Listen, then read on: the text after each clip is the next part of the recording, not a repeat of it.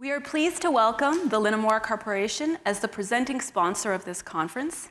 Based in Guelph, Linamar is a multi-billion-dollar company operating 58 manufacturing facilities around the world. Linda Hasenfratz, our first speaker, is the CEO of Linamar, and she joined the company in 1990 and has worked in a variety of roles, including machine operator, general manager, and the president. She received her Honours Bachelor of Science and Executive MBA from the University of Western Ontario, and she has been named one of Automotive News' 100 leading women in each year of its publication, and was inducted into the Canadian Hall of Business Fame in 2016. Please join me in welcoming Linda Hasenfratz.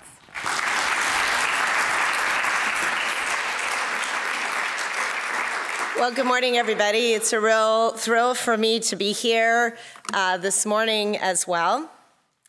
In what appears to be a continuing theme, I am also a chemistry graduate, so that's kind of interesting. But what's great is there's just so many fantastic areas of science to study.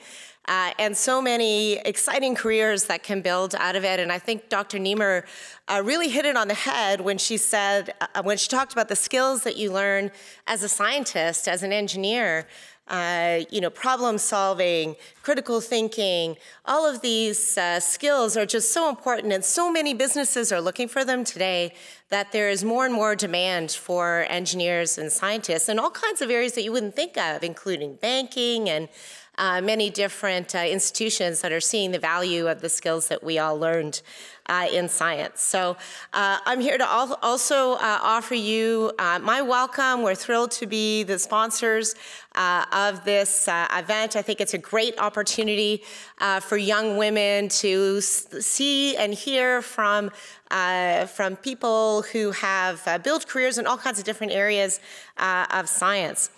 So as you heard, I'm CEO of Linamar. We're a global diversified manufacturing company. And we're very involved in trying to encourage young people into STEM, and particularly young women. In fact, I like to give a little bit of advice when asked, which isn't often, by young people around what to do in terms of their education and careers. And so I say, I think you should pick an area of study that interests you, obviously, and a lot of people will give you that advice. They'll say, study what you love. Which is good advice, but it's not enough. I think it's only the first step. So first, you pick something that you think is interesting. But then I would encourage you also to do a little bit of research on what are the different jobs that I could do studying that particular field. Further, what is the demand for those jobs out there? I mean, are those jobs that are in demand, or are we graduating too many people in that particular area and that you can't get a job in that area when you graduate? And also research the earnings potential of that job and just make sure it lines up with the lifestyle that you envision, right? Like, to me, it's just 3 boxes to check to help you sort of plan out where I'm headed. And I think also, you shouldn't feel like I need to decide today exactly what I'm going to do for the rest of my life. What you can do is choose an area like STEM, which obviously you guys are interested in, or you wouldn't be here today, and find and learn skills that you can use in a bunch of different areas, and not worry about the fact that your life might take a few right or left turns along the way, and you might end up someplace else. I think that's completely fine. I think science and technology are a great choice for anybody who's naturally curious about the world around them and how it works. And as I say, I think there's huge demand for these careers and great earnings potential. So I think it checks all those boxes if it's an area that is of interest to you. Now, I know you're thinking, are there many women in these areas of study? And I can happily tell you, actually, yes. The numbers are increasing all the time, which is just fantastic. We have 20 times the women in science, technology, engineering, and math that we did 20 years ago. And momentum just keeps building.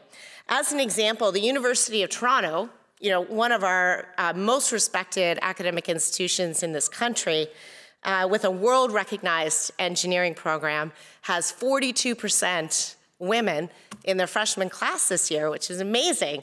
41% last year. So this is something that they have been, really working on and building up. So women are a huge part of that program, and they aren't alone. You look at the University of Waterloo, Western, University of Guelph, McMaster, all of these schools have really done a lot over the last decade to try to attract more women, and they're seeing the results, and the numbers are just getting bigger all the time. In fact, Canadian women aged 25 to 34 hold 39% of all STEM degrees. That's based on a study in 2011, so I'm sure it's higher now, which is amazing because there's just so many exciting career opportunities there. And great earnings potential as well. Women in STEM jobs earn 35% more than their counterparts that are in non-STEM careers, and 40% more than non-STEM men. So that's another great reason to head in this direction. And it's why I and many others believe we should be doing everything we can to try to increase even more the representation of women in STEM. In fact, just today, myself and other members of the Canada-US Council for the Advancement of Women in Business and Entrepreneurship are releasing a report that includes specific recommendations of what we think we should do to do just that, to increase women in STEM. Through better communication, better sharing of some of these statistics that I've just shared with you, changes to how we teach STEM, both within the secondary school or middle school areas, as well as in our universities and colleges, sharing the many tools and programs that are out there. When we started doing our research in this area, we couldn't believe how many different great programs and tools and institutions are focused on exactly this. So let's try and share those so we can all learn from them. And then finally, our recommendations are also another thing that Dr. Niemer brought up, and that's around sharing great stories of role models that you guys can all connect to and be a little bit inspired to go towards. Today's all about that, right? Is meeting some people in all kinds of different areas of STEM and what that can mean to you. And I think role models and mentors are just so important to helping encourage more women into this area. When I started out in the automotive industry, as Dr. Niemer said, I was often the only woman in the room. But I can tell you that that has totally changed today. From 25 years ago when I first started in the automotive industry, there's so many more women in every different area of the business and every different level as well. I mean, the CEO of the third largest automotive company in the world, General Motors, is a woman, Mary Barra. She was actually my partner on the STEM report that we're releasing today. So I think that's great. Now, how did I handle that? I'm often asked, and I personally feel that the lack of women, around me wasn't an issue for me. And I think that's another piece of advice I would give you. If you find yourself in a situation where you are the only woman or one of only a few, don't let that become an issue for you. If you look for negative, you'll find it. So don't look for it. I chose to not sort of dial into that frequency, And maybe there was people questioning, was I capable, was I not? But I always just got down to work and did my job, and I was capable and smart, and I worked hard, and, it doesn't take long for that to kind of become clear. And then, after all, everybody's there to do a job, and we all got down to doing our work. So I think that's good advice for you if you're in that kind of situation. You keep focused, you study hard, you work hard, do your job well, and people will recognize that, and they'll quickly forget about any preconceptions that they might have had about you. Keep performing, and I think you get attention. That's really the bottom line.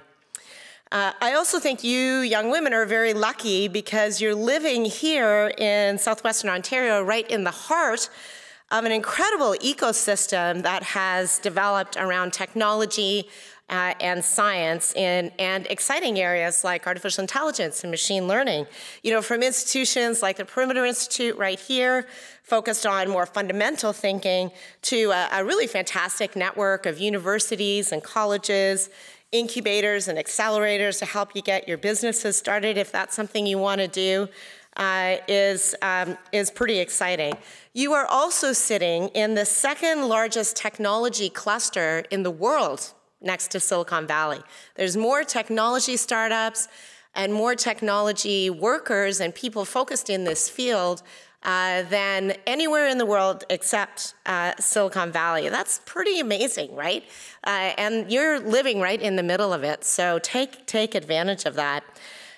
You know, in my opinion, there's never been a time frame where the technological evolution, thanks to technologies like artificial intelligence and machine learning, will transform so many industries and so many areas of companies. And it's another reason why more and more companies are looking for people in the STEM fields to help manage that transition.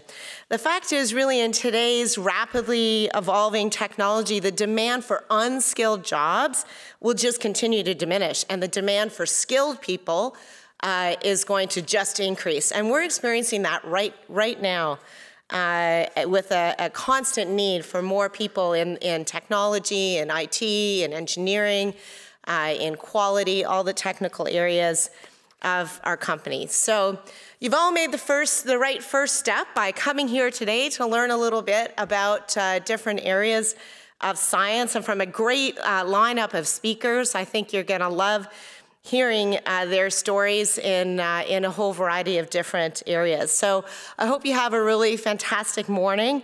I hope that you learn something new. And ultimately, of course, I hope that you decide to pursue an education in science, technology, engineering, and math, or math, and I hope that you convince at least one other young woman to do the same. So with that, I believe we have just a few minutes for some questions. If anybody has a question for me, I'd be happy to answer them. Thank you.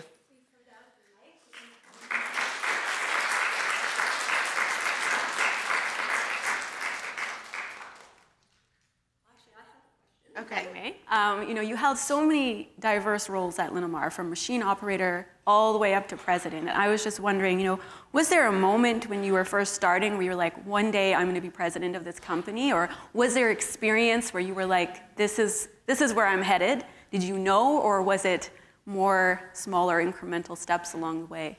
Well, I think that I had a great opportunity to see our business from a lot of different perspectives, which actually is another piece of advice that I would give you when you do head out into your careers, is seeing a company from a bunch of different perspectives, whether it be shop floor, this is what we do to make money every single day, to working in engineering, to working in quality, accounting, estimating. I worked in almost every different area of our company. And it was a fantastic experience. It really helped me to see how the whole thing came together. And I think it was that experience itself that, you know, made it easier for me to step into a general manager role when I started up my first plant, because I had a good understanding of how all those pieces work together. So it's something I would really recommend as you're heading out into your careers, to do a little bit of lateral move. And not be afraid of, you know, leaving one area and going to another, and just experiencing what that's like, and you know, gaining that experience. Yeah, that's great advice. Yeah. Hi, my name is Naomi. I go to St. Mary's High School in Kitchener, and my question is, like, when you were growing up, what inspired you to follow like the science path? Like, did you have like any really great teachers that were really supportive or anything like that? Yeah, I'd say a couple things. I mean, one, I was always just naturally curious about science. I'm naturally curious about the world around me and how things worked. I was one of those kids that asked all those questions that my mother couldn't answer. So, you know, I enjoyed those courses the most, but for sure I had great teachers who really, you know, made science interesting, made math interesting, as if it wouldn't be. You know, and I think that's very important, right, to helping to inspire you along that path. My father, who's the founder of our company, is a machinist, so he's a technology tradesman by trade. And he is incredibly naturally curious as well. So he inspired me in many ways as well to be curious about the world around me, and really encouraged me to study science and engineering. Hi, my name is Savannah. I was wondering if you had any siblings or influences that were the same age as you who helped you get involved in STEM and follow your career choice. I do have an older sister. She is not in STEM. She was the sort of the more creative half of the family, and that was actually kind of good because you always need both, right? You need a little of each. So my sister was not. But I had friends who were interested in science and technology as well. And as I say, I think my parents and my teachers were probably the most influential towards me. And I think just my natural curiosity as well. Like, I mean, it was an area that I just naturally had an affinity to and really enjoyed. So it made it easy to decide to stick in those areas. Take one last question. Hi, my name is Claire Francis, and I was wondering what sort of opportunities you think young girls like us should be taking advantage of right now to help us achieve like our goals like you did. Yeah, I think that, well, as I was saying in my formal comments, I think, studying in the STEM areas, technology, IT, science, engineering, are all great areas for you guys to focus on. If you want to learn more, there's all kinds of different programs out there. There are summer programs, for instance, like University of Toronto has a summer program for engineering. I can't remember if it's just for women or if it's more broad, but it's a great way for you to learn about engineering at the U of T and what that's all about and where, the kind of things you would do and study and where you can take it so you can learn a little bit more there. So there are all kinds of those types of programs out there that can help teach you more about what the different options are. And today I think you'll learn a lot as well. So one of the recommendations that we're making as part of our report today is actually to create a really comprehensive website portal that's mobile friendly, that can give you all that information, that can show you all the different programs out there, connect you to all the different tools, connect you to mentors and role models, and help you do that career path planning to say, oh, I'm really interested in biology. What does that mean? What are the jobs I can do? And like I was saying, what's the job demand and the earnings for those jobs? Or you could start with, a goal like I want to save the humpback whale. How do I do that? And okay, well, these are the kind of things you could study. You could decide to focus on marine biology, and here's what how you can do that, and here's the schools that can help you achieve those goals. So that's a recommendation we're making today that we're hoping will become a reality and be a great source of information for you and a lot of others. Thank you. Thank you so much, Linda. Thanks very much. I hope you have a great day.